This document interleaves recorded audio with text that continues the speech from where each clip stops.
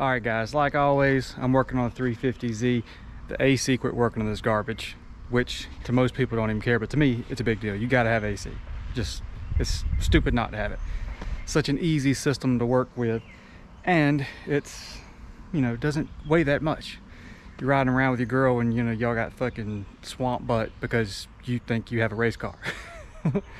So, I'm trying to get AC fixed this thing so I can drive it to the drift event this Friday and actually go and have fun and not just be a soggy, sweaty mess the whole entire time.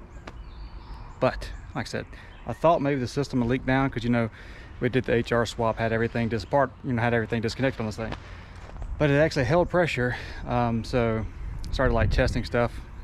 Immediately just jumped the clutch on the starter, which you just send 12 volts to that one wire that runs. I said starter, but I just jumped the clutch on the compressor.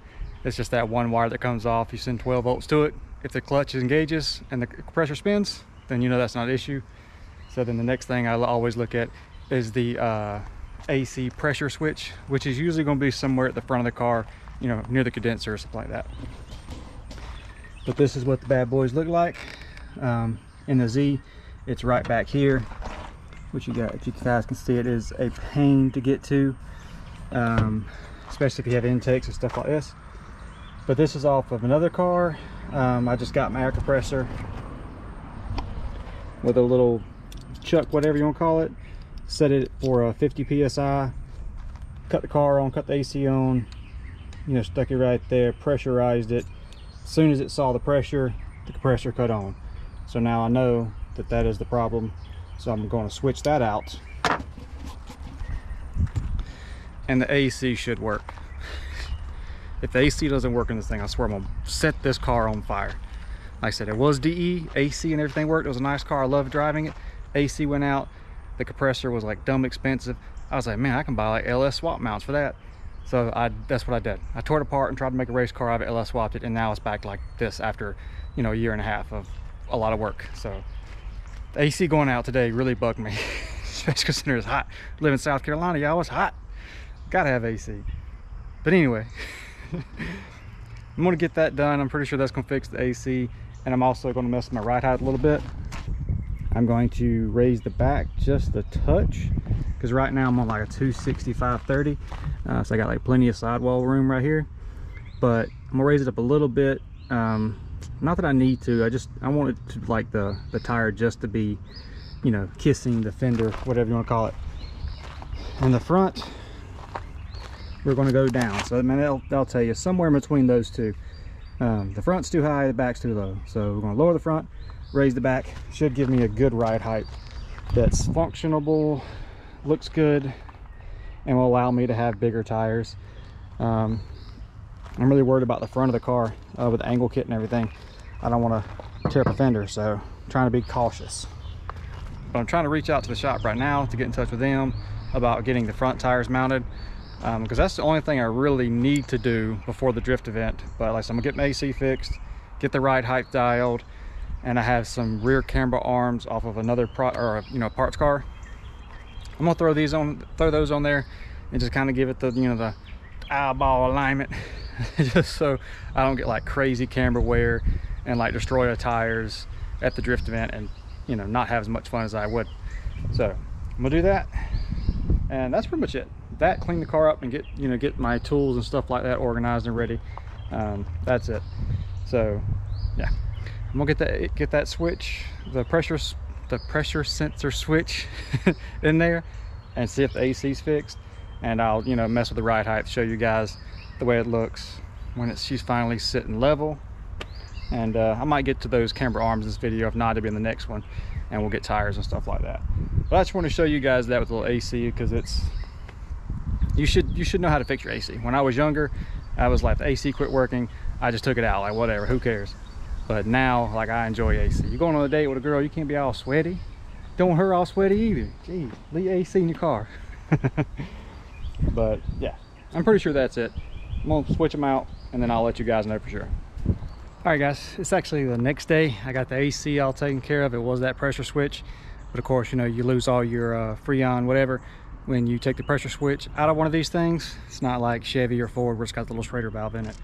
Or I'm sure there's other brands, or other manufacturers. got that all taken care of. Not that that was a big deal, but for me, like I said, I gotta have AC. I don't even care. Moving right along with getting this thing ready for a drift event. Been messing with the ride height. I think I got it, about to raise it, or I just raised it a little bit more. Let's see if you guys can see, you know, how far up we've actually went. So the car's been raised a good 1.5 inches. So, but we got the rear camber arms in here. All I did was just extend them like probably like 1/2 inch longer than the factory bar was, and then moved it all the way over on the little adjuster. I don't have like the lockout bolts yet. I did the same thing on the spring bucket, whatever, just so it would kind of keep them somewhat even. But the toe and everything looks okay. I've driven the car like that. Like I said, I just pulled the wheels and stuff back off to raise it a little bit. But it looks like it's gonna be okay.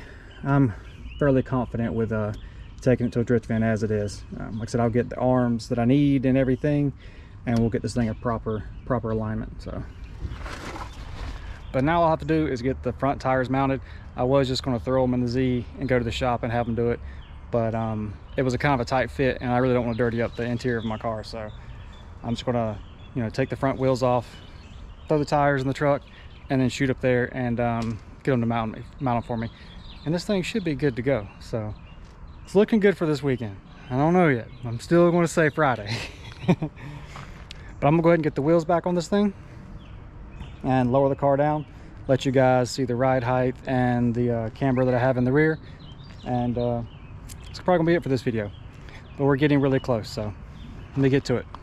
All right guys, I'm coming to y'all from the future, we'll say, whatever. I forgot to make an ending for the video.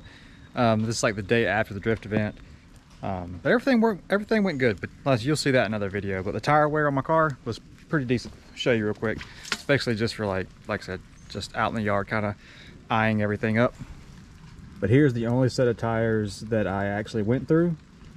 And it started to chunk a little bit, like I said, just because I actually got lucky and got the short line a few times in staging and everything. So, but yeah, 350Z survived. We did have some casualties, which you guys will see that in the next video, but for the most part she come back as she left. Still looking good.